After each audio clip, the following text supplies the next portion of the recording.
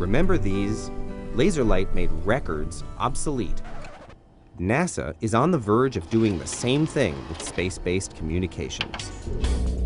Before the end of the decade, the Laser Communication Relay Demonstration Mission will revolutionize the way we move tons of data from orbit to ground and all around the solar system.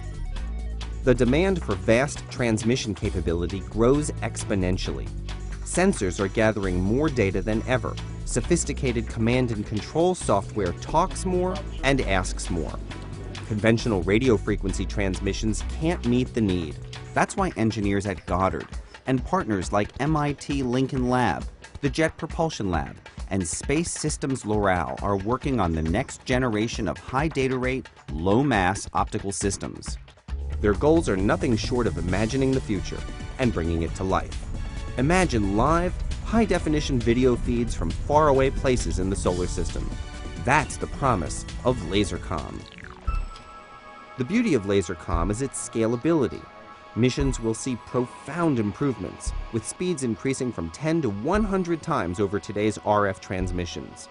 And huge bandwidth improvements are just the beginning. Reductions of hardware mass and power demands will see equivalent savings. Smaller communication systems mean more efficient power management, and more efficient power management unlocks a wealth of potential engineering options for other systems. LaserComm is just one part of NASA's new initiative to commercialize space.